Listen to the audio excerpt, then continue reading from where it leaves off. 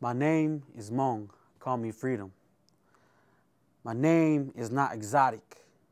My name is Freedom. My people are worth more than eye candy and shell of praise.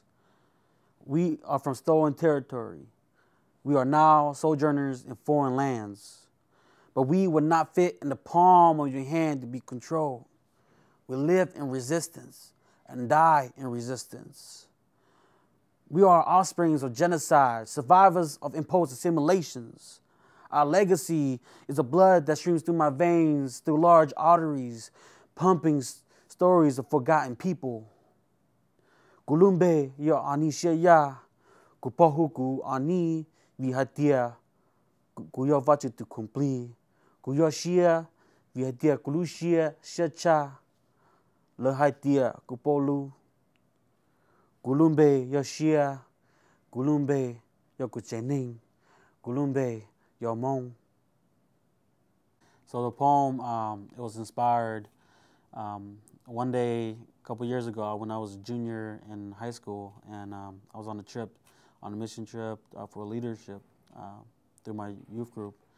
I was down in New Orleans, and we were kind of running through the hotel, and this lady came up to me, because I was, during summer, I could get really dark, and this lady came up to me and was like, "Aloha," and I was like really shocked, and I didn't know what to say. I was surprised, and she just looked really happy to see me. I've never seen this lady, and she said aloha, and then she just left, and before I could say anything.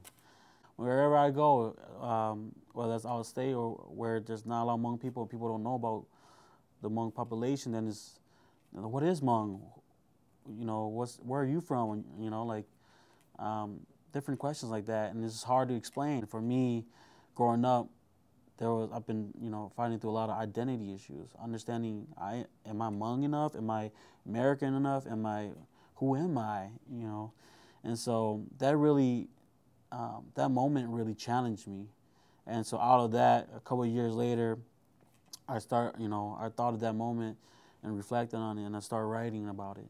And this poem, My Name is Hmong, Call Me Freedom, really exemplify my story of kind of coming to terms with being proud of being Hmong, and my culture and the traditions, the rich heritage, the story, the narrative, all of it, and really reclaiming who I am. Hmong is just one part of my full identity. It's not all who I am. It is just a part of who I am.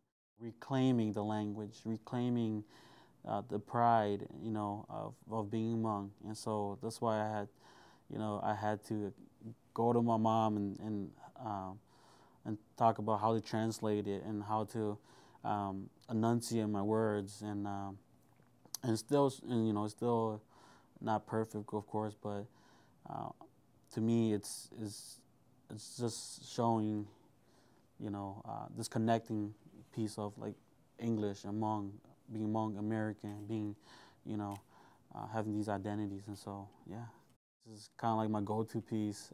Sure, it's tells you a lot about me.